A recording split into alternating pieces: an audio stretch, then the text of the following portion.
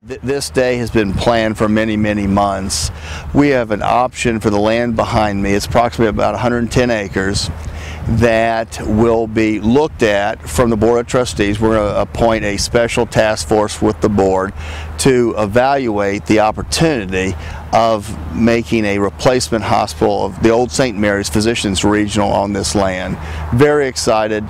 We came up with this possibility with medical staff and other people's input, and we were able to announce it today formally, and we're very, very excited about giving St. Mary's the opportunity of relocating to a piece of land off Middlebrook Pike.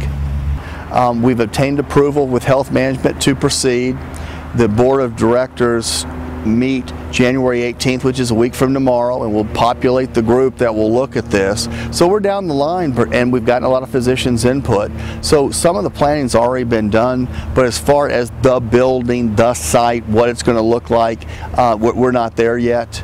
So we're at the beginning process of that. What we hope to do is to go ahead and provide a nucleus of services still in the Woodland area, for primary care, some specialty care, as well as post-acute care. So for emergencies, for urgent care, for those types of things in the middle of the night, that's there. For more inpatient and other more specialty services, it's very expensive, and to look at those alternatives through a new hospital, depending on the growth of the area, yeah, you see more and more trends like that. But make no bones about it, we've met with the sisters last night, the Sisters of Mercy, very supportive of this effort, and that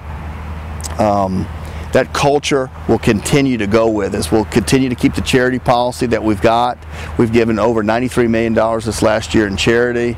It's a very vibrant hospital, so we're going to be very careful of how we lay this out. And when we open it, it'll be, I think, the flagship hospital of Tennova, and one that we'll be very proud of.